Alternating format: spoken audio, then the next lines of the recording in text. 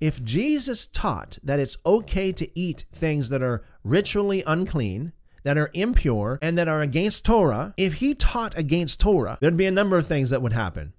First of all, he would be considered a sinner and not a savior according to Christian standards, because if you teach against the Torah, you are in violation against the law of God, which makes you, by definition, a sinner. And so that completely throws out the whole idea of the sinless, spotless lamb. The second is, a voice said, "Get up, Peter, kill and eat." So what did Peter say? He said, "No, Lord, no, Lord.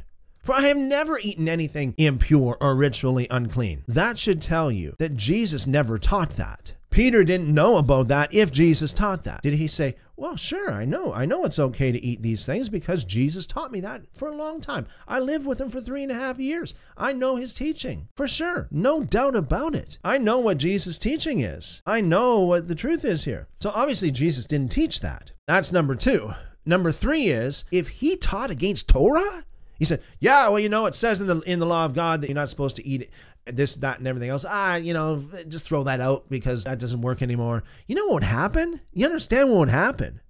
They would crucify him there and then. He would be charged and he would be before the Sanhedrin, the court, and he would be condemned. And there would be an uproar. There would be a riot. It never happened. Why? Because that's not what he taught. They were looking for ways to crucify Jesus, and they couldn't find anything against him, so they had to bring up false witnesses against him, remember? If he taught that it's okay to violate the law of God, and he taught people to violate the law of God by just eat your pork and your lobster and your clams and everything else, it's okay, don't worry, for certain.